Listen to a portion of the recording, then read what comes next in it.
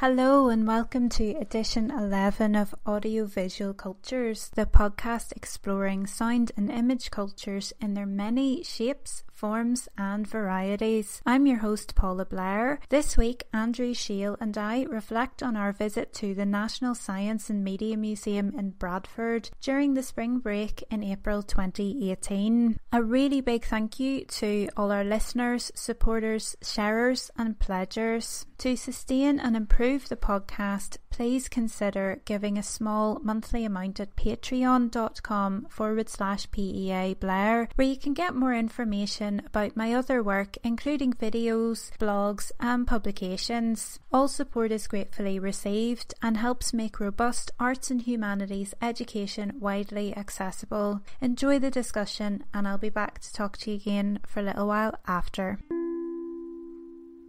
So it's the spring break and we're joining you from Bradford this time. Yesterday we spent the afternoon in the Science and Media Museum. The National Science and Media. Indeed. And what national even means is something that is a bit up for debate, I think, in this context. So we'll maybe get on to that as well. We're just going to talk through a few of our experiences and what we did and some of the exhibitions and what we thought of them and stuff. Okay, so just to provide some Shail historical nerd context, this was what was initially, from when it was set up in 1983, the National Museum of Photography, Film and Television. It was renamed in 2006 as the National Media Museum, and then it was renamed last year in 2017 as the National Science and Media Museum. I've been once before, you haven't been I've before? I've never been to Bradford before, so I'm having a great time. And when I went, it was shortly after it had become the National Media Museum. Even so, it was still in a set of galleries, one about film, one about photography, one about TV. It was relatively little exhibition space, and those exhibitions, I can see why they weren't deemed to be popularly attractive. Because clearly what has happened since is, and part of this is the change to the National Science and Media Museum, is lots of interactive exhibits. The biggest one, I suppose, is the Wonder Lab, which is the main thing you come to when you get above the temporary exhibitions on the first few floors. Everything there is interactive in some way, and the whole point of, I think, the change to the National Science and Media Museum is that this museum is now a set of insights into the physics of perceiving media objects. Optics and oral scapes, that kind of thing. They had ways of showing the oddities of the way that we see colour. They had ways of illustrating how you change the wavelength of a piece of sound, for example. They had ways of illustrating how we perceive depth. How light and colour works and delays when you're recording things visually or in audio, and how frequencies affect whether or not we can even hear. The sound stuff was for two very visual people. The sound stuff we found quite intriguing, didn't we? Really, yeah, it was great. I mean, that was when we could get to it. Oh yeah, because big thing we ought to name, elephant in the room, is so many kids. So many kids. Because it's the school holidays and it was fantastic. I mean, and they were all so excited and it was amazing to see them, and it was so great to hear little voices going, "Oh, this is so cool, this is the best thing ever," you know, and really getting a lot out of it and learning and things like that. But unfortunately a lot of the kids were incredibly entitled and were literally pushing us out of the way. I got literally shoved off things by children all day. There was the variety of kids. I was present at one very interesting interaction. People watching is a whole other thing that you can do at museums like this. I was present at one interaction which was a young and extremely confident girl, probably about 7, I think. Really well spoken as well. I don't mean well spoken in the sense of, politely spoken, just really confident. Put together really coherent sentences, instructing these two boys who were slightly older than her how to do a thing, and they would not just listen. That was really intriguing. Really telling. And then there was a little kid who came and sat next to us when we were playing Prince of Persia on a Sega, I think it was. Yeah. No, that was something else. No, I don't know, because it was a Nintendo Oh. thing. It was one of the early Nintendo console games, I think. My next door neighbours, the boys who lived next door to me, had it, and I used to watch them playing it for hours on end, and I can't believe it because that was so boring yesterday. I mean, it was great fun with the kid there. He made it come alive. It was amazing. his emotional reactions to everything that we were doing and all the He mistakes. was really small as well. He must have been 3, no older than 4. That little boy. Yeah. Oh yeah. Gauging the ages of kids. This is our Difficult. superhero weakness, isn't They're it? so grown up so fast. I would have said 6. Really? But well, yeah. He seemed really small. Oh, physically, yeah. He didn't have a huge vocabulary. Maybe 5. I don't know. His parental guardian was so funny because Yeah. she was trying not to She tell was him mortified. off, but was also mortified that he just kept grabbing the joystick off both of us. He did, but he was just like, "I'll show you how to do it," and then he didn't have the wherewithal to do anything. Well, to be fair, I was probably the only one who'd actually played that game before. I had watched it being played, but I'd never used that controller before. Obviously, when I played it on a PC, so it was all keys rather than joystick. The friends I watched playing it, they had a different controller for it. They didn't have the one with a joystick. I don't think. I can't remember them having that. And then we played a bit of Sonic the Hedgehog. Oh, I handed your arse to you on Sonic the Hedgehog. I never understood. I'd never understood that game. Don't remember playing that one because it was races. Actually, it was I was Sonic and you were Tails, and we were trying to get to the end in the fastest time. Yeah. That doesn't imply. I mean, just the fact that I won a couple of them doesn't imply that we did it fast. Yeah, it's all relative. Yeah. We've forgotten how to do all these things. Forgot about all the spiky things come out to kill you. A lot of stuff was coming back. The arcade, interestingly though, there was dwelling on the games gallery, and it was hardly an exhibition about games. It was just a gallery in which people were playing games. Yeah, it was just an arcades gallery. Yeah. Significant distinction. On the left, console stuff which you didn't have to pay for. Yeah. On the right, lots and lots of arcade games which you did have to pay. You And it was had to put 10, the coins 20p. in. It was very little. But there's an income stream for the museum right there. And it's a free museum, let's be frank. Yeah, These museums that have to get their money somewhere.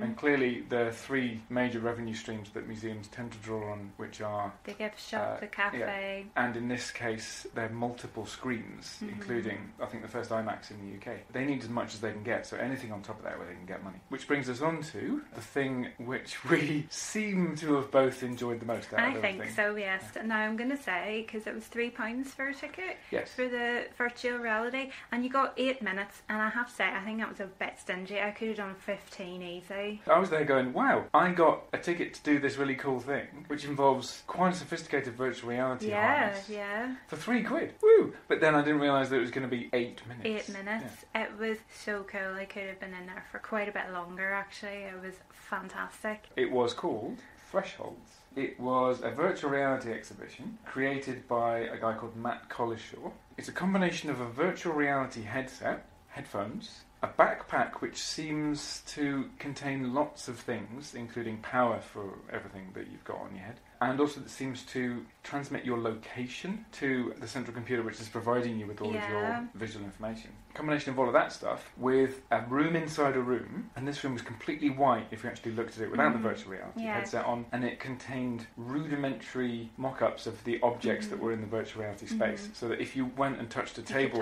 in the virtual reality space, you'd feel a table in front of you. The room was probably only something like 20 feet by it wasn't 15 that big. feet. Yeah, they were letting a few people in at a time. It's important to explain what it is because it's not simply that this National Science and Media Museum was hosting an exhibit which is about virtual reality and that we might consider virtual reality a form of medium. Not simply that, but that the virtual reality experience was a photography exhibition. Yes, it was. From 1839. And of course, calling it a photography exhibition is slightly anachronistic because at the time, and it was an exhibition by William Henry Fox Talbot, at the time he called them photogenic drawings. And I had a little tiny melt when I saw that, because I've had a little look at the book that Fox Talbot produced showing some of his first few what we would call photographs, and the name of the book was The Pen of Nature. So his idea is that the technology he's come up with is simply something that permits light, that gives light a pen instead of light writing itself down. So photogenic drawings is photogenic is literally created by light. That ultimately gives us photography, but I quite like when we imagine photography now, we imagine a set of basic optical processes, very reliable technologies that we use to operate these processes. It's technology heavy now, it's doing the grunt work. Therefore, that if there's a creative role in it. It's the human using that in certain ways, such as exploiting limited depth of field that comes with certain lenses, for example. Whereas in Fox Talbot's time, his description of photography is of something which involves creativity anyway. It's just not human creativity. Yeah. It's the sun. The term sun pictures is coming back to me from photographic journals from the 1890s. The sun that, or just light itself,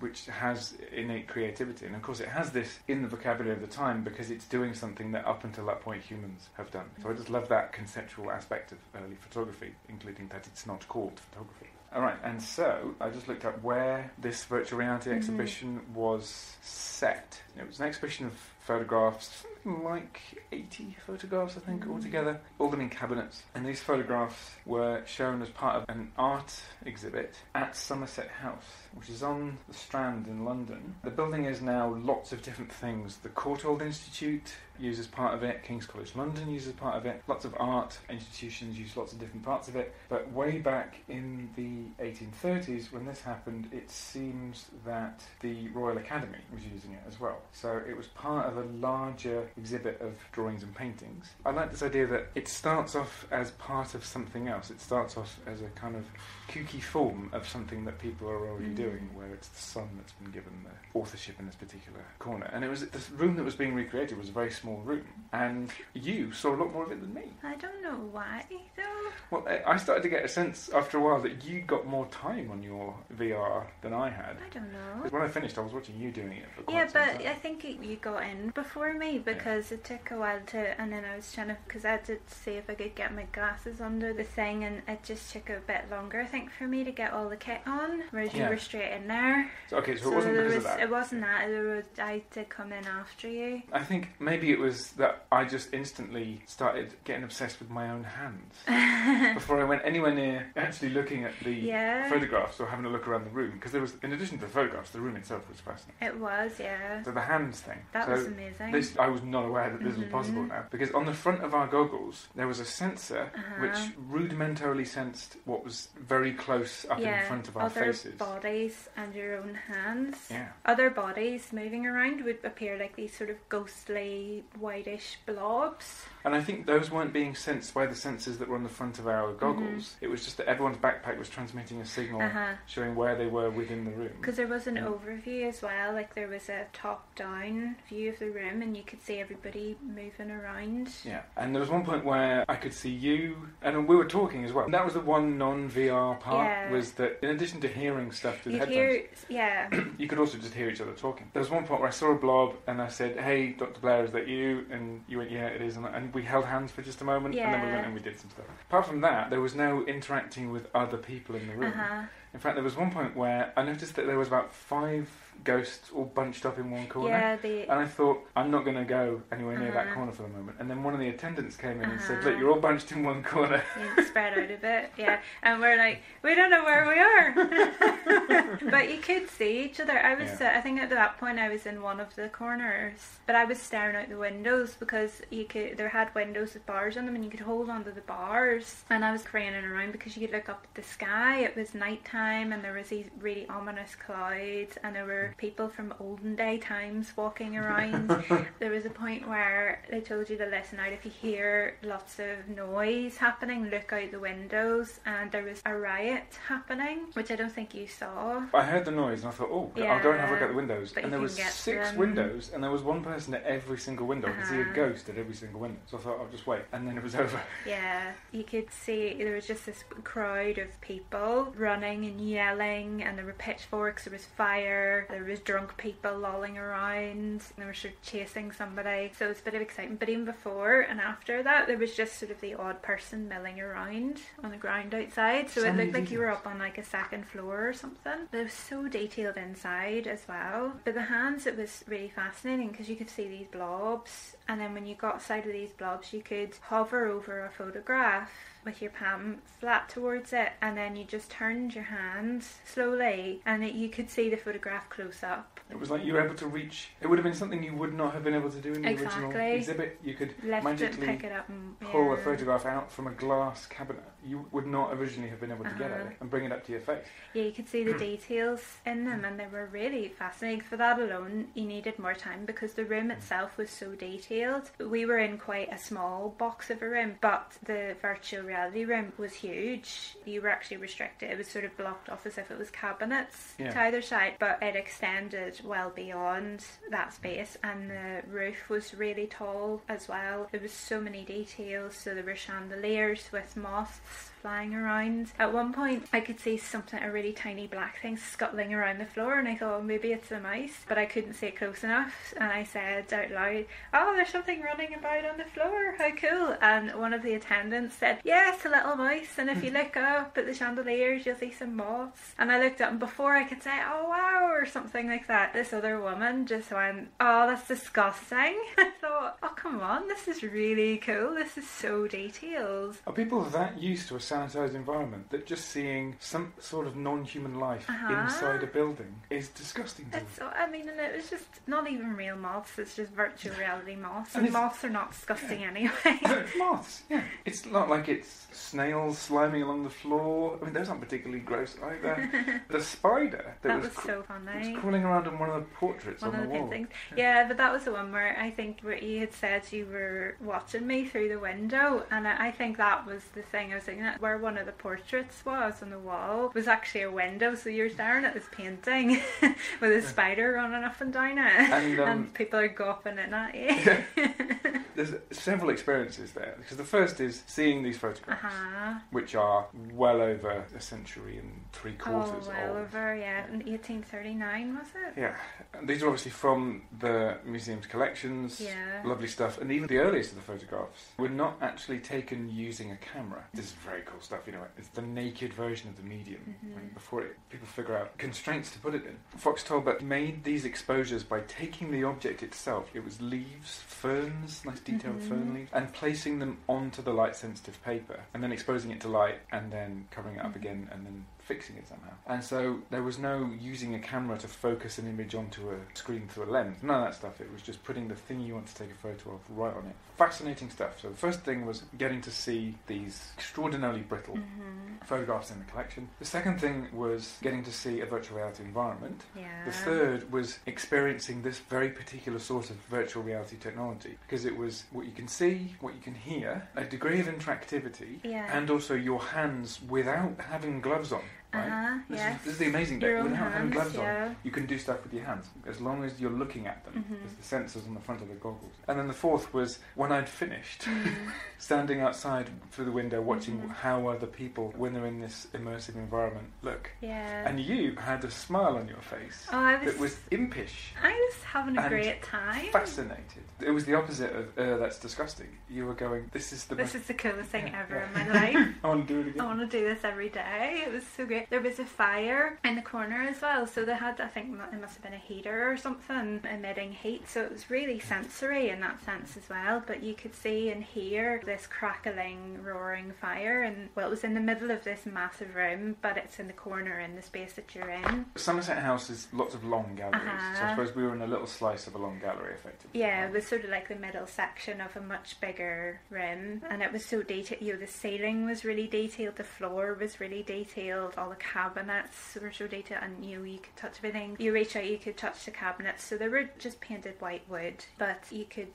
feel all different sort of corners and bumps, and the bits that were glass, you could touch them or bump your face against them.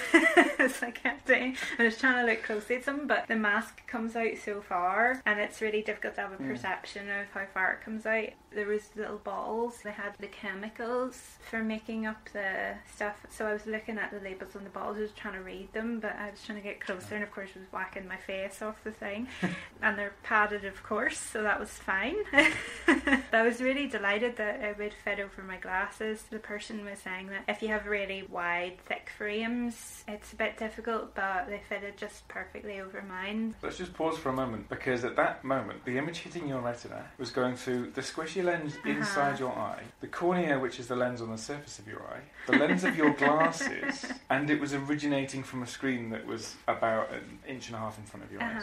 Okay, that is a lot of transparent surfaces being involved in you seeing something. I think you're seeing a lot with your hands in a way as well, if that makes sense, because you can feel the objects in the room to a point. It makes it feel real. So even if you can't see your hands wrapped around the bars, you know that they're there and you can feel it, and it's almost as if they are there. You can't see them, but you know they're there because you can feel it. I'm thinking, for a small environment where you're supposed to be interacting with lots of things without really going very far, just creating the environment in white painted wood is feasible, isn't it? But for any bigger environment, it would have to be that you'd create the sense of touch through having a complete skin covering suit, wouldn't you? Which is the Ready Player One principle. It was an alternative route to touching something in virtual reality. Of course, there's still a few senses left over that aren't getting the impression that you are in this virtual world, and it's the smell, taste sense. I think that's where it can get really visceral, you can get really immersed, is if you can smell things that are supposed to be there. Had it been that kind of musty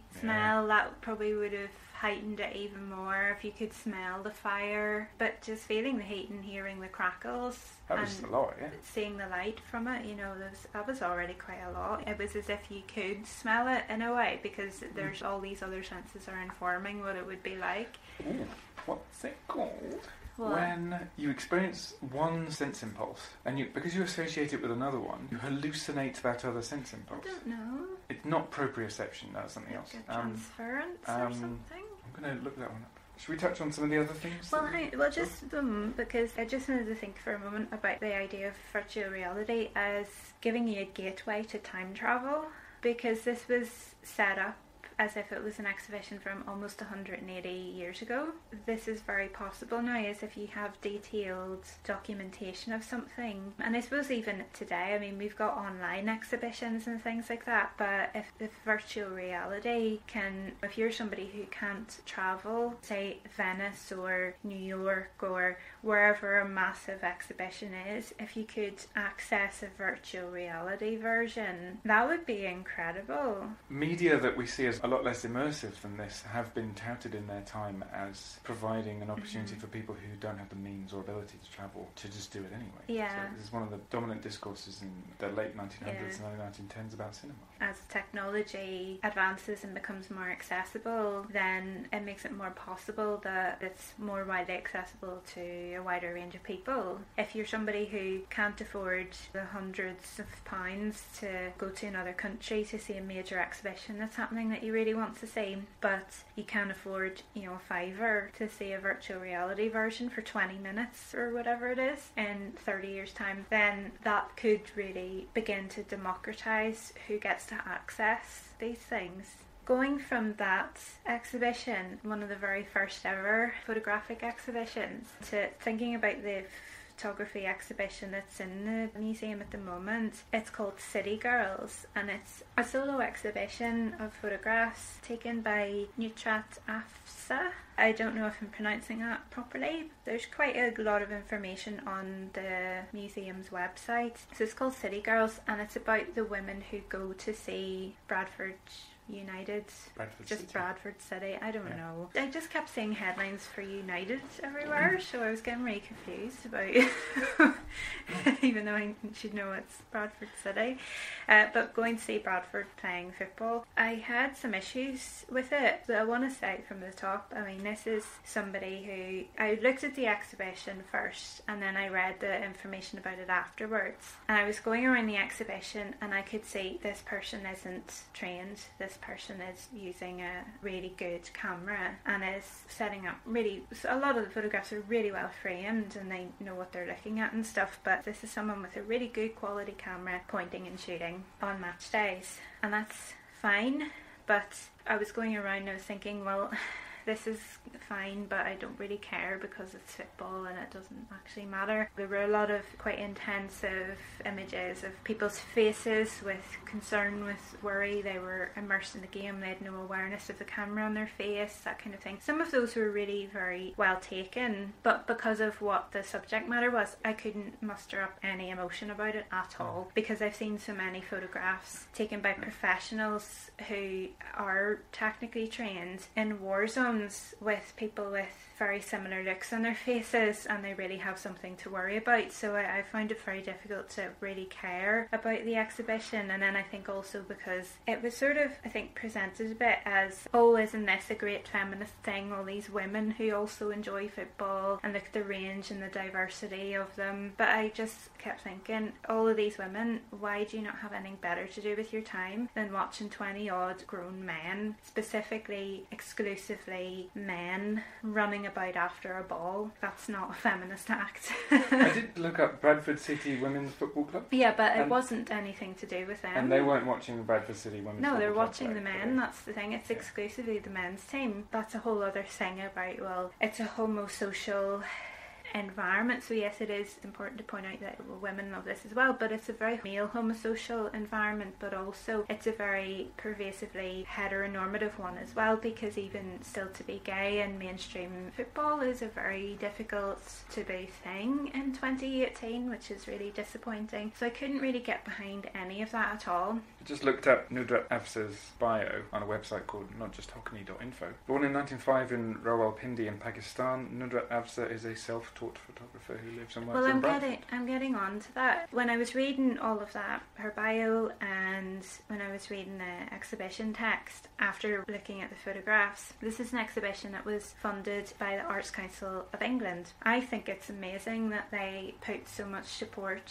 behind someone who actually is amateur, and I'm saying amateur in the true sense that this person is not a professional, is not professionally trained, but is still a really good photographer. I think my issue is that just yesterday I was reading about the other day the Arts Council of Northern Ireland, which has had its own funding cut significantly over the last number of years, and in turn is making significant cuts to the arts in Northern Ireland, and two really important studio and gallery spaces have entirely lost their funding this year in Belfast, and I'm absolutely gutted about that. PS2 and Queen Street Studios are part of the very important lifeblood of the arts in Belfast. It's just seeing the difference. That's what I'm angry about. It's amazing that in England the Arts Council will support somebody from Afzal's background and ability. In Northern Ireland there's no money to support people who are professionally trained and incredibly hardworking, and art is their life. They're everything. They're not self-taught. They've done several degrees and they're working at it all the time. And it's not to say that an amateur isn't doing the same on their own time. Of course they are. I'm not trying to devalue amateur work. I'm saying that this is the discrepancy between the arts councils across the UK, and that's the thing that bothers and upsets me a bit about that. But even within the museum itself, it's really fascinating to have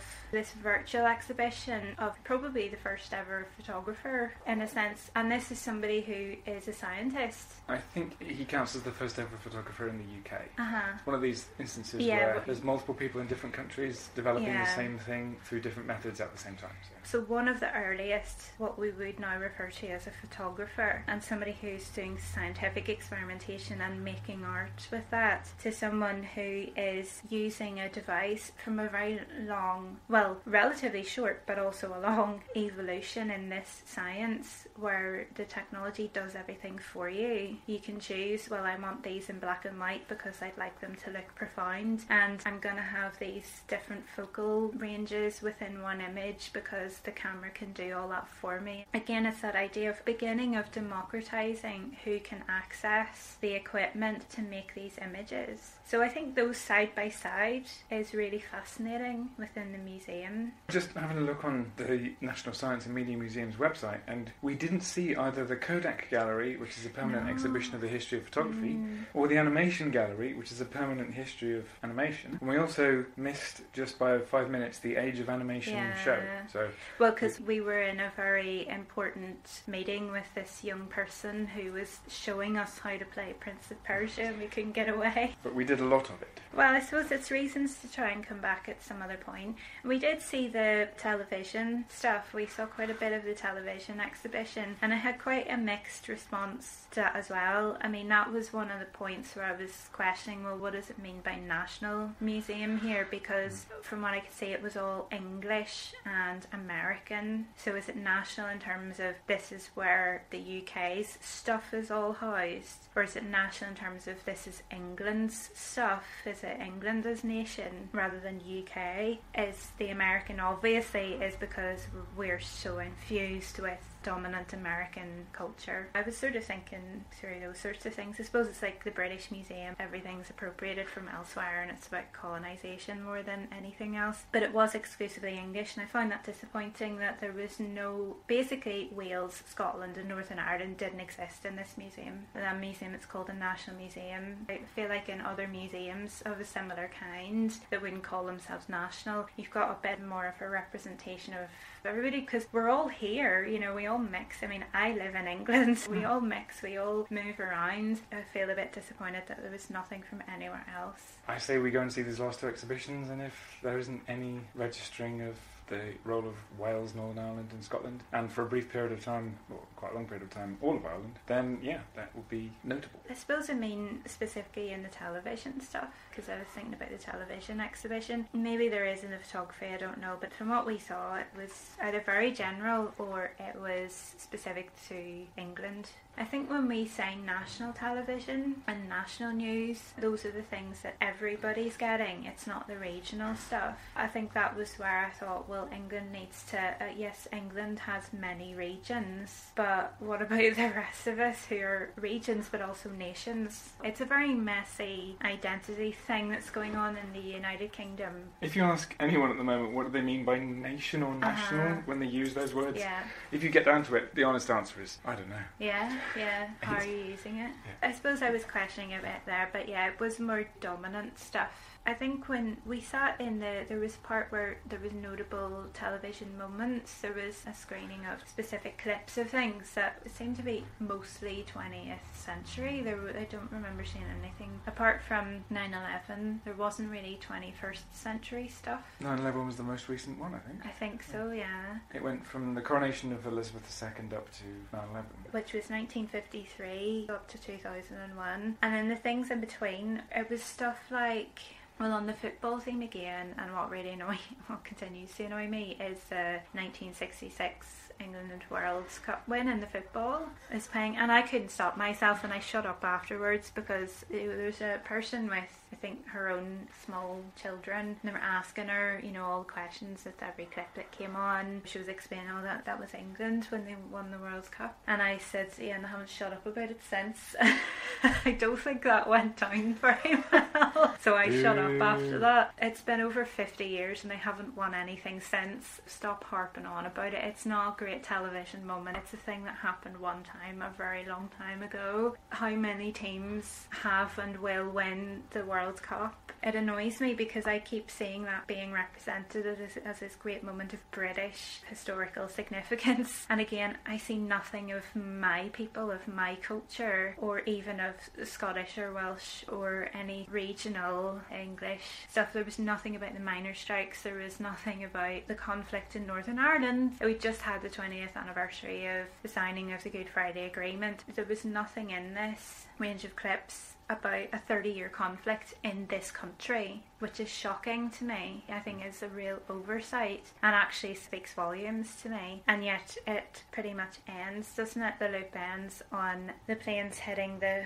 Twin Towers, and there was quite a lot of the stuff I found very difficult to watch, but that I was really nearly in tears. That was the most of the footage I'd ever seen, I think, because I deliberately didn't look I was a teenager when it happened. I think I was 16, about to turn 17. This is an event I didn't have a huge amount of awareness of until afterwards, because in that same week we'd found out that my grandmother had cancer and she never left the hospital, so that the family was consumed by our own little family tragedy that was happening, which of course was huge to us. It was really only afterwards that I realised the extent of what had happened with the attack. It's something that in terms of images has very much set the tone for the 21st century, really, I think, in terms of image culture and virality.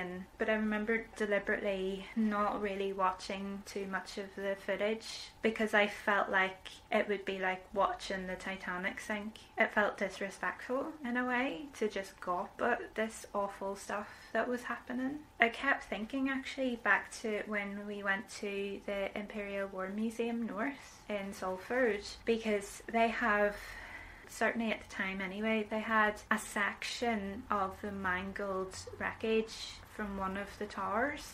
Yeah. I remember standing in front of this huge fragment of what was a huge building and how mangled it was. This massive, I don't even know what they're called, but this huge thing that looks unbendable was mangled and chewed up from this wreckage. And I remember standing before it and feeling quite nauseous, actually, feeling quite sick because of what it came from and the destruction around it and the loss of life and everything, the violence of it. That was what was coming back to me when I saw the footage, was actually the more visceral thing. I had the kind of opposite interaction with the original TV coverage, in that I was one of those people who was just stuck to a TV for about 8 hours. And afterwards, when the BBC announced that constant replaying of all the footage they had, that they'd done over like wall-to-wall news for the rest of the day, that it was wrong. Sitting in that room at the museum yesterday, the kids who were with us, okay, they were watching things like when Tony Blair was elected Blair, PM. when Thatcher, her inaugural speech, that kind of stuff. And they were asking their mum to tell them about stuff, and she was explaining. And then there was the Challenger disaster. Yeah. And then there was 9/11. And then there was the Israeli embassy. The Iranian in 1980. And in every instance, that was an image of people dying. Some of the aftermath of the Iranian embassy siege included somebody being carried out in a stretcher. And the kids were saying, what's that, what's that, what's that? She was being honest. She was saying, that's someone who's been injured. Somebody's been hurt. Yeah, people died when that happened. But I can understand why, after a bit, they just left. It was a bit much, but it was more, I think, the kids were getting sleepy.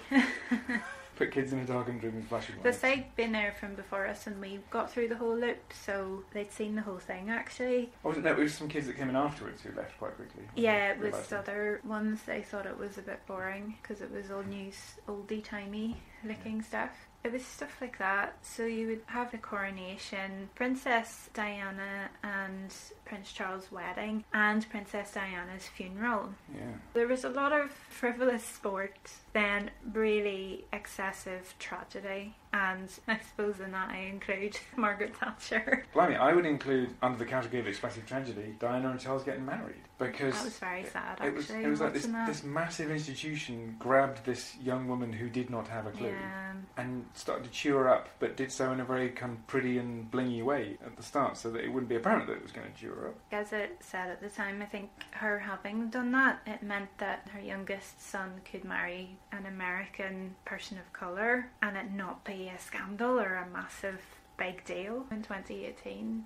Even the particular act of her having married Charles, or the particular act? Well, it's all part of the progression, isn't it? It's the marriage, but then it's also what's happened since and the affairs they all had. It's sort of paving the way for the next generations to actually be honest about things and for the monarchy to change. Everything that came to light after she died, what it indicated was these people were being stifled, they were being suffocated by the royal expectations being placed upon them. In some cases not really even placed upon them by the public, just placed upon them by the weight of the institution. Yeah. And what that was doing to these people psychologically was obviously hideous. So now, for us to even contemplate the idea that if you don't want to be with somebody, the fact that you've married them means you have to stay with them, that just seems absurd. And so now, to be... Like, her sons have married relatively late compared to all of them, and they've actually had girlfriends before they've chosen the person they they really want to marry. It's an indicator of change. I think it's fair to say we'd both probably be on the more Republican side of stuff here. It's nice to see it changing. Let's clarify Republican though in this context, because obviously it's not the Republican sort where I come from. It's Republican in the sense of you'd prefer a republic rather than a monarchy. In any nation. Yeah, but who needs borders? Get rid of all the borders. Anyway. We didn't go and see anything in any of the screens at the National Science and Media Museum, so may take the opportunity to do that today. Yeah. So there may be a part 2 of this one. There was quite a lot of stuff I really wanted to play around with. I don't know how much you looked at it, but on the way into the Thresholds part, there was a really nice little exhibition about 3D vision and cinerama. Yes. And the Brian May stuff, because he was really into, is it stereoscoping? Yeah, using a viewer which has got 2 lenses in it and a mount to put a pair of photographs in, when you put it all together and put it in front of your face to create a 3-dimensional image of a still photograph. I did not know this about the Brian May. And he's done whole books, he's co-written whole books that are using this equipment. And he's got a doctorate as well, I didn't know that either. He finished it a few years ago. I did. In general, Blair, did I not mention this a few... Yeah, okay, 2 things. Because when we were talking about when we were talking about Professor Brian Cox, I was sure I'd mentioned about Brian May also. I thought I'd made you aware at least. 2 things I have to point out. First, this is Dr. Brian. Yeah, you are generally more informed than me. And second, I've got a bit of an awful memory. So I do attempt to remember every detail of everything you tell me, but sometimes in one ear... I think you're just not listening. So I thought that was quite cool. But I really wanted to see the books. But of course there was a tribe of kids, and I was about one tribe of kids left and ran off. I took half a step before the next lot just raced ahead of me and started playing with these books. They weren't even looking at them properly. Youth really is wasted on the young, I think. There was lots of instances of different types of interactions between parents and kids going on around there, but there was this one place where there was some serious conflict. It was awful. Between this 11, 12-ish year old kid who's probably autistic and his dad, and the kid just did not want to be there anymore, and the kid's sibling, 2 kids were squabbling. There was serious, everyone just needs to decompress and go somewhere else happening there. And these are great places to go, and kids and adults generally love them, but when you've got to that point where everyone's that strung out, it is time just to leave. Yeah, there was a family with a woman who was in a motorised wheelchair, and any time we saw her, one of her not that young kids was draped over her lap getting a ride around the museum on this thing instead of using their functioning legs, and one of them really quite vehemently shouted at his father for not letting him be the next one getting a wee ride round. The fellow was even saying this is abuse. The child was yelling that it was abusive. Yeah, I think we need a very clear definition of abuse in popular consciousness. I just thought, if I was your parent, I'd be telling you, I'd give you reason to be in a wheelchair if you keep talking to me like that. You would put someone in a wheelchair just by saying that. I just thought it was awful. Anyway, but it was stuff like that wasn't pleasant, I have to say. That, I mean, you can't blame a museum for its patrons, but... We must acknowledge that if it's a free museum, the way that any free museum functions is by appealing to families with young kids who are going to be buying stuff in the gift shop, using the cafe, putting money into things like the arcade games. That's an income stream. The venue courts that and relies on that. It's part of the obstacle course of going to such a museum. It's awful to think that because it's free and accessible to anyone, that lots of badly behaved people will come. I find the behaviour really shocking. But then I'm thinking back to the day I spent with your children in the Centre for Life in Newcastle in the February half term. That was hiving with kids. I mean, I would say that was busier that day than the museum yesterday was. But I didn't once see a kid being rude that day. I saw them all cooperating and they were excited, and yes, we were running into each other, but it wasn't in I think you'll find this is mine now sort of way that it was yesterday. It was, oh, isn't this great? And they were all excited. They would stop and show each other how to do things, and they would cooperate with each other. These are relatively comparable institutions. One is a science museum and one is a science and media museum. Centre for Life as well, but it costs a small fortune to get into. I really wouldn't. I would like to have thought that wouldn't have made a difference. And I mean, certainly any free museum that I've ever been to, and I go to many, I mean, that was just shocking behaviour. I've never seen the like of it. You know, to the extent of I saw yesterday, yeah, you would see the odd thing, and that's normal. But this was consistent the whole time we were there. Every kid we encountered almost was rude. Every kid, from whatever background, whatever colour, whatever ability, whatever religious background, everything, every single child yesterday was rude. What about that one kid who we were playing the Sonic? Girl, yeah. And I said, I'm doing awfully at this, and I gave my controller to this girl, and you and she played against each other for about 10 seconds. Yeah, but then I think we both quickly died, and I was like, leaving you to it, kid. There's one kid. Maybe this is a revealing comparison between the Northwest and the Northeast. It's possible, but again, I would really like to think not. This is very narrow data that we've collected, so... Bigger song. Really bigger. I don't want to collect more songs. Yeah, you need to spend the next 3 weeks testing this hypothesis. That much time spent around kids. Well, anyway, there was some really cool stuff in the Wonder Lab, though. We had a look around first, but it was really, really busy. And then when we got back, because we wanted to see if we could get into the film, but we'd missed the start of it, and I think there was no late access. But that meant that the Wonder Lab was quieter, so we actually got looking at some stuff properly, and it was really cool. But then they all started to come back out again, and we got nudged off stuff. We produced a respectable photograph of the aftermath of... You did. Yeah. You did. That was all you. The aftermath of a drop of water hitting the surface of a still... It was beautiful.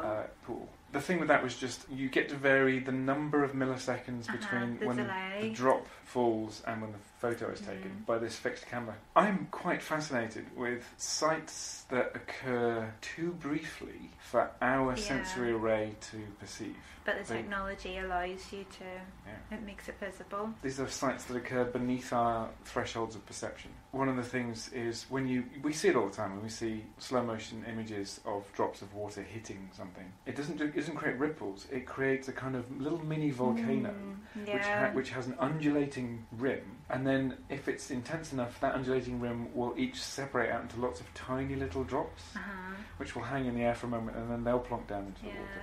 And you don't see that. That happens way too quickly to be perceived by our sensory array. I'm quite obsessed with the fact that photography can see this. Photography can, by being able to take a piece of time which is far too brief for us to perceive it as a distinct event. Photography is able to do this. And the fact that it then presents a sight that we would never ordinarily see. We also tend, by looking at it for 5 seconds, 10 seconds, a minute even, we see things that we're seeing all the time, and we're seeing them as if they last for a lot longer than they actually do. And this is the thing that tabloid press are obsessed with. Because if they manage to get a photograph of somebody, they're just talking, right? And they blink while they talk. And so if you have lots of photographs of them, it's just a still photograph of someone talking. But one of them is someone with their eyes closed and their mouth open, looking like they're drunk, looking obscene. Or even that half flutter of the eyelids. It's like you're seeing someone fainting. Of course, people are doing this all the time anyway. Yeah. We're watching people do this, we're just not seeing people do it. You get that in a still photo, slap that on the cover of a tabloid newspaper, and it makes it look like a person who was just talking. Or, in the case of your man Miliband, just eating a bacon sandwich, it makes it look like they don't know how to talk. They don't know how to eat a bacon sandwich. They don't know how to remain conscious. And that basic deception that tabloids love to do, it's something that we should all be media literate enough to go, oh, that's clearly not an image of something that somebody did for any more than a 20th of a second. It doesn't indicate that they don't know how to eat a bacon sandwich.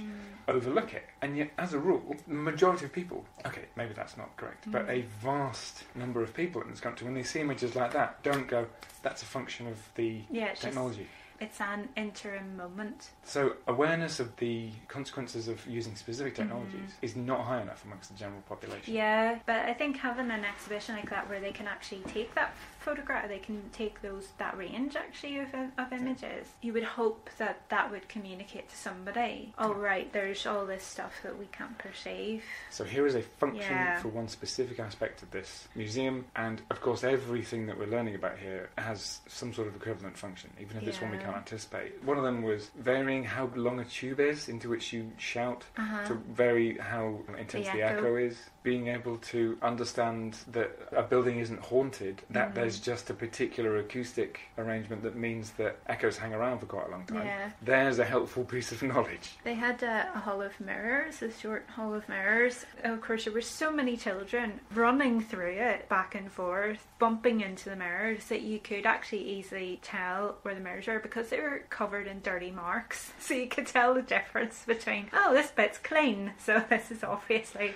air. And I tend to get through halls of mirrors by looking at the ground. You can see the difference in the reflection. Also, somebody's discarded package for what used to be Cadbury's mini eggs was a bit of a tell in one of the corners. To be fair, the big large print sign other on the eggs way are in, available. Yeah, the big large print sign that you read on the way into that hall of mirrors said, walk slowly with your hands out in front of you. Patrons are being informed they should make greasy hand marks on these mirrors. The kids, of course, are darting in and out through it like nobody's business. Now, signage for everything that patrons were being invited to interact with. Really diverse. There was quite a deliberate decision of, I'm going to show the human in the drawing interacting with this thing as a... See, the term diverse as an adjective that does apply to some people and doesn't is bollocks. It's the total set. It's the whole spectrum has a more of people. or less quality of diversity. And so, collectively, diverse portrayal of humans. In each case, the portrayal of the human interacting with the object was not necessarily a white man. Yeah. That was, I suppose, it was a range of ages, of colours, of abilities. One of them was an old person with a guide dog. There was one with an old person in a wheelchair.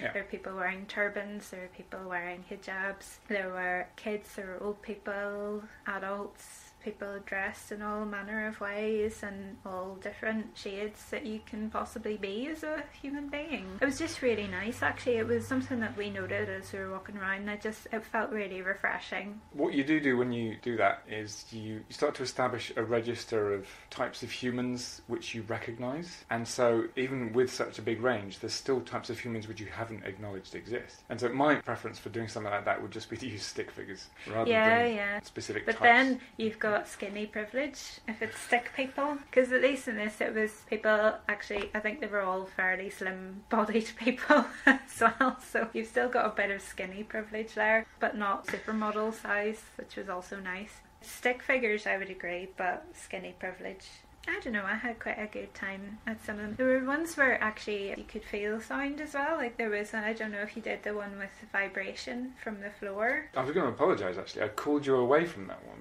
to ask you to do another thing to do with sound, so no, I didn't do that one. Anyway, tell me about it. Well, I had been on that for a while, but also that was the second time I was on it, because the first time a small child pushed me off and then almost immediately left again after pushing me off the panel. So there was just this panel on the floor and it had 4 different types of music, and it was rock, jazz, bhangra and classical. You would choose one and it would play in the speakers, and the speakers were actually underneath your feet, under this panel underneath. They had little speakers at the side so you could hear it properly as well. But they had the bass speakers underneath because they were trying to see how much bass you could feel. And of course the rock one was taking me back to all the gigs I used to go to when I was younger and a bit more sprightly. You could feel it coming up. It was interesting to judge how far up your legs actually you could feel the vibration come. You were playing with the vibration in the water quite a bit, the changing the frequency and seeing how much the water would create the wavelengths. I didn't understand the science of that well enough, and I will look into it more, because it was a long tube which was half full of water, laid horizontally, so along its entire length it was half full of water. And then at one end there was a diagonal join to that tube, and at the top of that diagonal stretch there was a big speaker. And so what you did is, by varying both volume and frequency, you could fill that tube with the water in it with a lot of vibrating air, and you could, if the frequency was sufficiently high, no matter what the volume was, you could not make any sort of undulations in the water. But the lower you got the frequency, the more likely you were to be able to put some very regular looking vibrations into the water, and I couldn't understand why that was happening. It was obviously to do with compressing the air, but was it also to do with compressing the water, for example? Because I gather that water is nowhere near as compressible as air. But it was interesting because it was quite a long tube and this was only at one end, so it would be quite a big reaction at one end, and it'd be interesting to see how far along the water it would go before it petered out. Yeah. And it would create bubbles in the water, and they would travel and bubble along the top of it for a while, and it's made some really nice shapes. Well, one thing that I was quite fascinated with was there was a room with lots of text outside it about how if you shine coloured lights onto coloured surfaces, you can make those surfaces look very different from the colour that they actually are. And there were these big paintings of parrots on the wall, and the lights in the room were constantly changing from one colour to another, and they were never just white light. And the question above the parrots was, what colour are the parrots? And the answer is, I don't know. You don't know, because they would be red or blue or green. And they had, I don't know if you saw in it, because they had the very first colour photograph film was of a red macaw.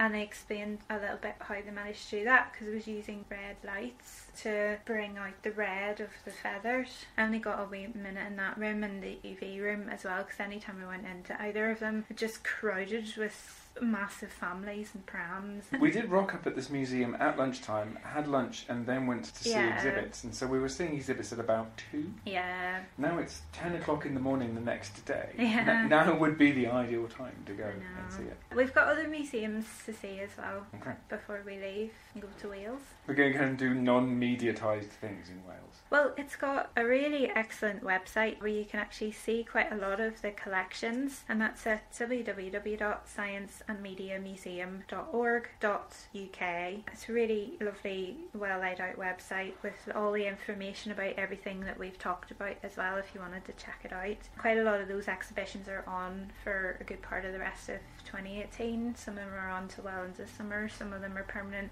Some of them are temporary things that will change, but it's worth checking out what they've got. Having been to a much sparser previous incarnation of this museum, I must say I'm impressed at what it has become now. Yeah, it was really fab. Hopefully the games one will be on for a while if you wanted to recreate part of your childhood. In the case, they had all the old consoles, including the handheld ones like the original Game Boy, the old grey brick of a thing. We had one of those when I was young. The Sega Mega Drive, the N64 and the arcades were brilliant, but we didn't really get a go on any of them. Worth checking out, maybe at a time when it's not a school holiday, if you actually want to see stuff. In general, get a job, which means that you go on breaks at times that aren't school holidays. Yeah. That's today's take-home message. Kids are great and all that, but... Kids are great, but the ones that we encountered yesterday were not those great kids, unfortunately. They were the very, very rare exceptions to the rule. Yeah. Thanks very much for listening, and I hope that discussion was useful. I do really recommend checking out the museum if you ever find yourself in Bradford. I've been reflecting as I've been listening and editing this episode. I feel like I've come across as probably a bit negative, and certainly that's not the intention. And I think it was just we ended up, as you could probably tell, we had quite a stressful time because I still can't get over the volume of really rude people and children we happen to encounter, and I would like to hope that that's not typical of this museum, but it's probably the worst I've ever experienced in any museum. Regardless of that, there were some discussions I was a bit worried that I was coming across as maybe too harsh about the photography. I thought really hard about it, and I thought, well, I'm gonna leave in a lot of what I've said because I've reflected on it, and it's the role of a critic and an analyst to go, well, actually I don't actually think this work is that good, and it's not personal to an artist. And while I'm genuinely very pleased that this person's got the opportunity to be funded by the Arts Council of England, I mean, that's a really fantastic achievement, and it's great to see what can happen when people get goes at stuff. And I think my frustration is, as I tried to convey, that there's such a huge discrepancy between what the Arts Council of England is prepared to support and the utter lack of support that's happening in Northern Ireland right now, unless you're the Ulster Orchestra or the MAC. More representation across the board is certainly needed and worth fighting for, and that doesn't mean that anybody else has to lose out. That's the important thing to stress. So I think there's bigger issues around art funding and art value that are worth probing into in greater detail. So I think I'm going to try to seek out appropriate people to get on the podcast and speak about that sort of thing, because it's something that I think is really important to deal with and to discuss, but I don't feel terribly knowledgeable about art finance and business and the market and that sort of thing. It's something I'm learning about. I don't feel like I have the authority to really get into it by myself, If I come across as a bit snippy in my review, my response to the photographs, it's because, well, those were the things that I was getting from the photographs and how they were produced. That's from me being somebody who's studied photography pretty extensively, has a PhD in film and visual culture, and has spent many years learning and teaching film aesthetics. Just to say that I'm not being snippy, that's what I can see from the images, that those were the decision-making processes at play there. Just to say as well that even if I find a topic to be fairly frivolous, I absolutely do think that there should always be space for the frivolous. I think it's just a matter of taste, and exhibitions about people watching football matches is not to my taste, but it will be to the taste of other people, and certainly locals who are big football fans and supporters of their local team. And who am I to take that away from them? I am aware of all those issues, and I think there's probably a whole other discussion to be had as well about audiences and consumers of culture.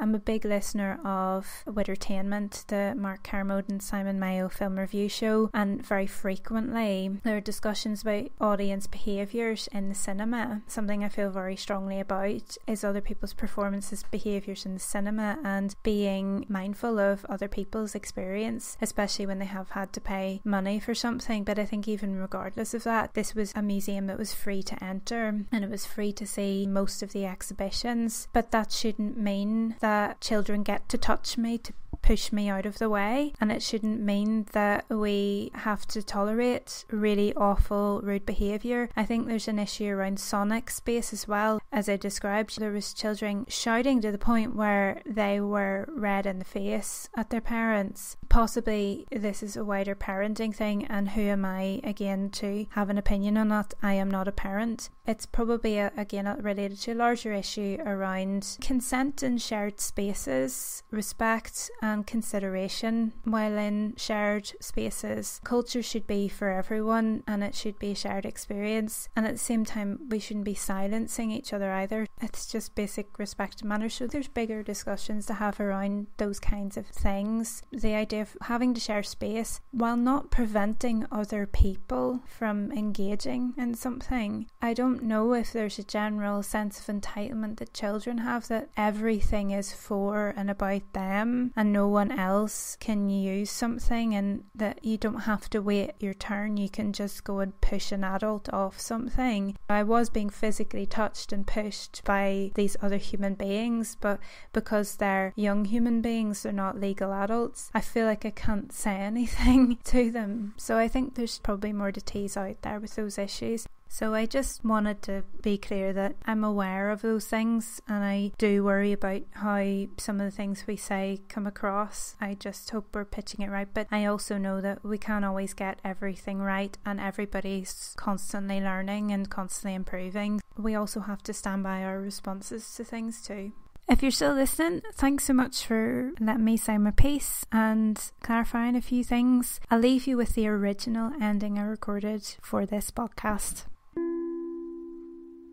I hope you found the discussion really useful and interesting, and do check out the Science and Media Museum's website. It's really thorough and you can see lots of stuff from their archives on there and updated information about what the current exhibitions are in the future. A reminder that we're trying to make this fairly broad, and we're really trying to get guests on. And if you're out there listening and you're working on something and you're really interested in a particular aspect of something that could be considered as audio and or visual culture, please get in touch via Twitter. You can find me at PEA Blair, and also you can email audiovisualcultures, that's all one word, all lowercase, at gmail.com, and that's until we get a proper website and a proper domain and things like that organised. So any money that's received via Patreon or donated on paypal.me/PEI Blair, all of that's going towards improving my equipment and